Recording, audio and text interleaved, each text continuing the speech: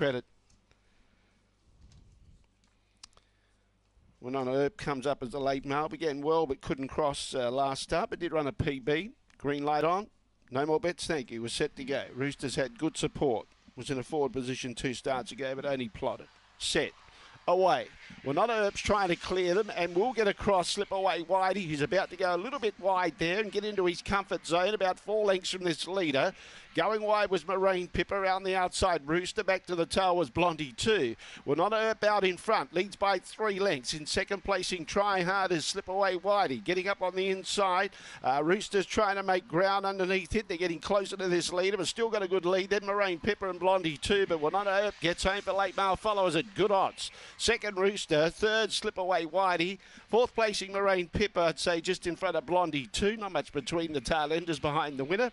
And the winner goes around 30 and 60. Went on Earp, began well last time, but couldn't cross, but this time was able to cross and gets up at good odds for the late male followers. They got as much as $10 about it. 7 beats 8. 30 and 64 was the time. 30.64. The run home was 13.08. 13.08. 7, 8, 1 and 5.